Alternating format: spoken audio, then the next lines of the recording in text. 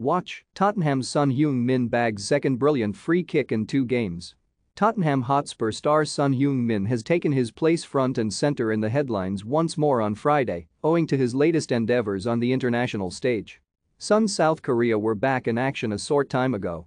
Fresh off an impressive 2-0 friendly downing of Chile earlier in the week, the Tijuca Warriors faced off against South American opposition once more, on this occasion Paraguay.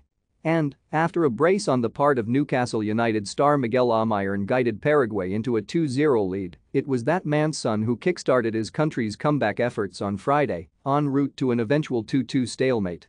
The Premier League Golden Boot winner's latest moment of magic was forthcoming 25 minutes from time, when Son bent a sumptuous free kick over the Paraguayan wall and home. This set the stage for South Korea to bag a last-gasp equalizer as Jung Woo-young got on the end of a pullback across the face of goal to slot home with ease. For those not aware, Son's free kick finish on Friday actually marked the talented wide man's second in the space of 2 games.